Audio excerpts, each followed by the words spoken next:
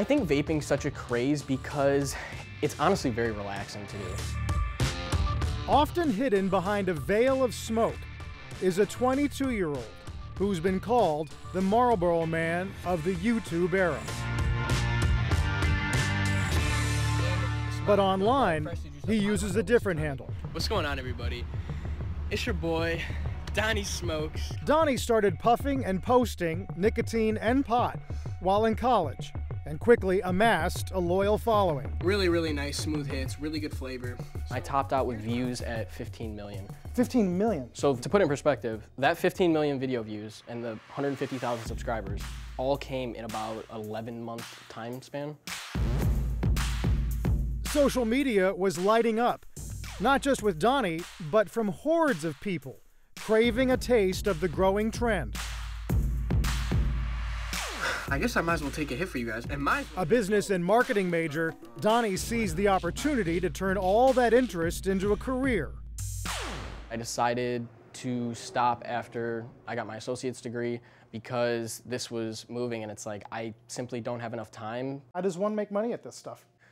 It's a combination of working with different companies, mainly vaping for me, but also some clothing companies. I've even been hit up by watch companies. How do you get this to a point where it can actually pay your rent and your grocery bill? To be honest, I don't really want to answer that question. Okay. I mean, can you give us a sense as to how big you want it to be in terms of, like, dollars? I mean, I'd love this to be making me $1 million. If vaping has proven lucrative for online influencers like Donnie Smokes, the unregulated digital marketing has become a free-for-all for the vaping industry, with unlimited access to practically anyone, anywhere. It's a practice that's come under fire from the FDA. In 2018, CDC research showed that 10.5 million kids were exposed to e-cig advertising through the internet. Social media, that issue is bad. You'll see everyone posting, try this flavor, it's better than the rest, or this flavor's not very good. Many high schoolers, like West Virginia sophomore Levi Kreitz or Michigan senior Grace DeBono, admit it's hard not to get caught up in the hype. Like crazy videos of people hitting like 4 joules at once or something like that. I would just watch all the time and you would see things and you'd be like, oh, I want to try that. Donnie says he's not trying to attract teens. Disclaimer, this video is not for anyone under the age of 18 to watch. And now includes a disclaimer on his videos. I give my opinion and let the user form their own decision. I'm not telling anyone to do anything. After all, there are roughly 10.8 million American adults who vape. While we don't know how many of them follow influencers like Donnie Smokes, we do know they pick up the habit for some of the same reasons kids do. And in the beginning, it was like a cool factor, you know? I mean, people's like, oh, it's cool, vape, whatever. I was a 15-year smoker. I smoked 2 packs of Marlboro Reds a day. If it wasn't for cotton candy flavored e-liquid, I would probably still be smoking. My very first vape was a cinnamon Red Hots. I wanted to transition something further away from tobacco, and that cinnamon really did it for me. This is perhaps the most heated debate in the e-cigarette controversy, the appeal and availability of a seemingly endless array of flavors.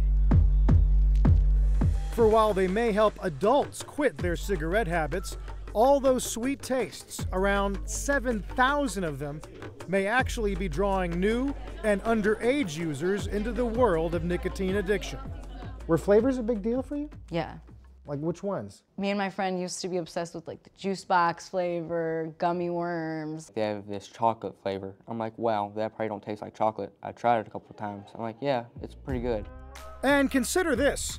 In 2009, the FDA banned flavored cigarettes, except menthol, in order to protect the American public, particularly children, from the dangers of cigarettes. But the FDA hasn't stopped the flow of e-cigarette flavors, though proposals to restrict them are underway.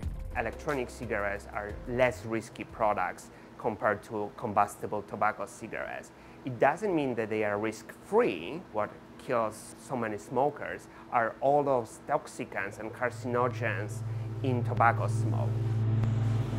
Nicotine and tobacco researcher Maciej Ganovich has been studying the health effects of vapes and their flavorants for about 10 years. Some of the chemicals that we found in electronic cigarettes, like formaldehyde and some flavorings, actually might have a negative impact on cells in our lungs.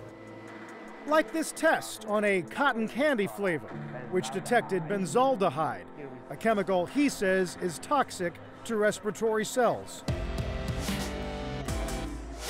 Do you ever feel any health effects? No, honestly, I was very curious about that too. It's like, what is this doing in my body? Am I feeling anything? No, my lungs feel fine. Yet it's the long-term effects that are still unknown.